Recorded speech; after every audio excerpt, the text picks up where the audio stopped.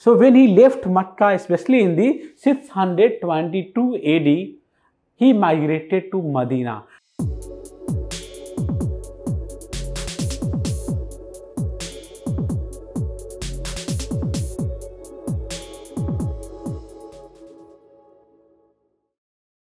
Hello student, welcome to PLUTUS IAS.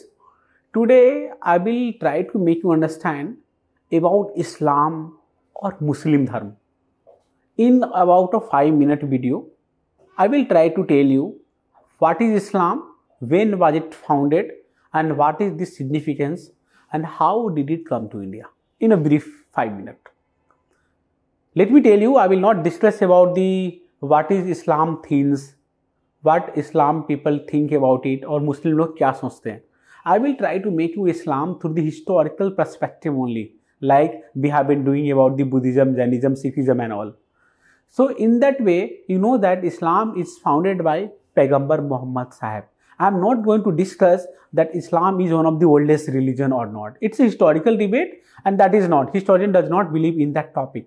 I am talking about that especially that when was Islam founded, and we have a particular date also that should be considered behind the foundational day of Islam, like Buddhism is founded by Buddha, Jainism is founded by Bhagwan Mahabir, Sikhism is founded by especially the Guru Nanak, or the Christianity is founded especially coming the point of the Jesus Christ. Simple and clear. So especially we consider that it is founded by Paighambar Muhammad Sahib, who is a man of the 6th and 7th century AD, Ani Domini, है ना. तो Jesus Christ के 6 century बाद इनकी करीबन जन्म होती है. And let us discuss in detail that who was this person. So this person पैगंबर मोहम्मद साहिब, है ना, जिनको हम लास्ट मैसेंजर भी बोलते हैं. इस्लाम का मानना यह है कि एडम और ईव से इनकी मैसेंजर स्टार्ट होती है. कई सारे मैसेंजर्स आए हैं, but many of the messengers had become corrupt, and the only true messenger was the prophet Mohammad Sahib. So this person, prophet, this is same like जैसे कि in case of Jainism we have 24 Tirthankar. In this case also, in case of Islam we have so many पैगंबर्स, है ना. But the last prophet जो हमारा है, उनका नाम है पैगंबर Mohammad Sahib. So this person, पैगंबर Mohammad Sahib, was born in Makkah in the year called 570. 570 में इनकी जन्म होती है. And then do you remember ना, Buddha got enlightenment in the age of 35 years. Mahabir got enlightened in the age of 42 years. In the same way, the Paighambar Sahib had got knowledge from the Allah, especially in the age when he was 40 years old. तो जब वे 40 साल के थे, तो especially when he was in the cave, Mount Hira, he received a knowledge from Allah, and that is called the knowledge. तो इनको prophethood की जो प्राप्ति होती है, वो 6th 10 में हुई है. And from the 6th 13, he started preaching publicly in Makkah about what? About the worship of one God only, that is Tawheed को पूजा करना है हमें, है ना. And he denounced adultery. Same like Gautam Buddha, same like Bhagwan Mahabir, है ना. जिनको knowledge मिला, who will preach, he also started preaching from the 613 AD. Thereafter, he especially preached his message for the next decade, और सबको बोलना शुरू किए, this is इस्लाम, हमें इस तरह से फॉलो करना है, ये हमें करना है. But the point is that problem started happening. Problem कहाँ हुआ? When the people were not listening to him, and specially the people of Mecca had forced पैगंबर Mohammad Sahib to leave Mecca.